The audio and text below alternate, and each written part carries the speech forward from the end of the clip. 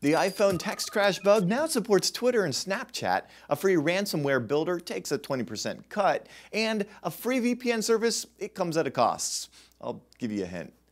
It's a botnet. All that and more coming up now on ThreatWire.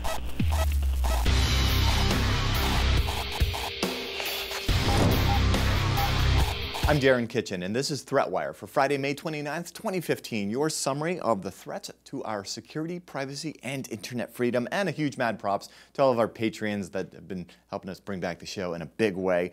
And with that, let's get started, because you know what's really fun?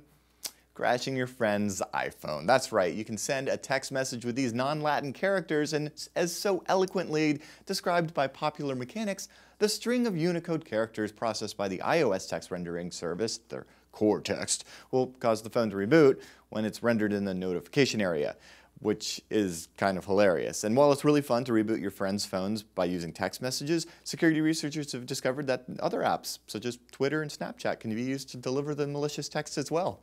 The bug affects most Apple products, including the iPhone, iPad, and Apple Watch, and Mac users can experience the bug too. They'd have to receive the string of Unicode characters in the terminal. Apple has issued a bulletin acknowledging the bug and offering a workaround, that is, using Siri to reply to the malicious message in order to prevent the iPhone from crashing. You can also just go ahead and disable the notifications altogether. I'm sure there will be a patch soon. Ransomware has been on the rise, and mainly because it's effective and lucrative. And unlike your typical malicious virus, which will, delete your data, ransomware actually encrypts your data and holds it hostage until you pay for the decryption key, usually with Bitcoin. Go Bitcoin.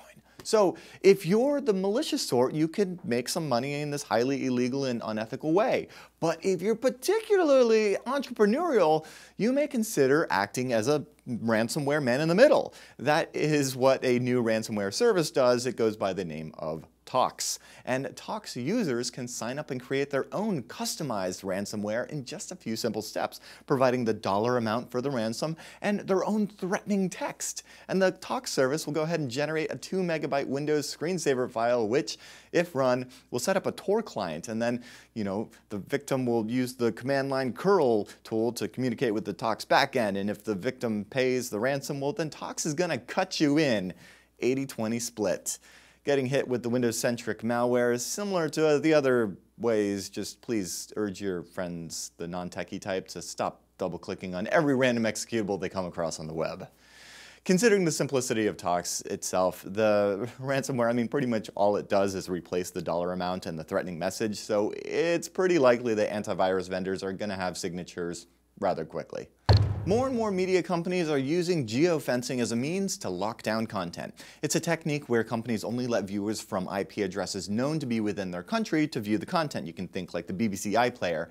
And from a technical standpoint, it's pretty terrible practice because the internet was not developed with borders in mind, and it's actually pretty easy to circumvent these restrictions. In recent years, VPNs have become a preferred way to mask your internet traffic as having originated from another country, and partly because of the increase in geofenced premium content, and also because the extremely low cost of VPN services now.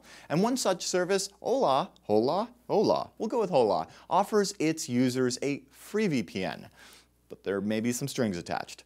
Hola is ridiculously easy to install and set up on Chrome. It's just a simple extension, and in a few clicks you'll be up and running. And once installed, your computer becomes part of it becomes both a client to a VPN and a server for someone else's traffic. It's kind of like Tor, except without the anonymity layer, and then everyone is also an exit node.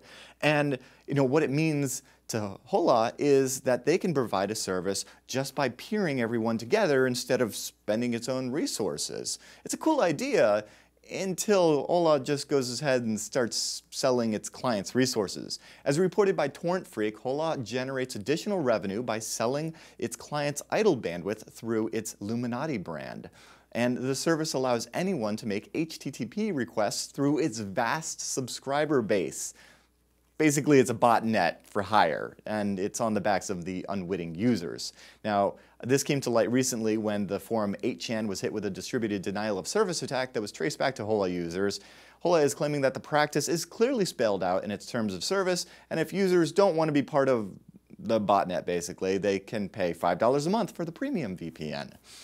I read this story, and honestly, all I want to do is set up a Hola VPN on my virtual machines and then go ahead and like sniff all the HTTP and secure traffic coming out of them. Is that terrible?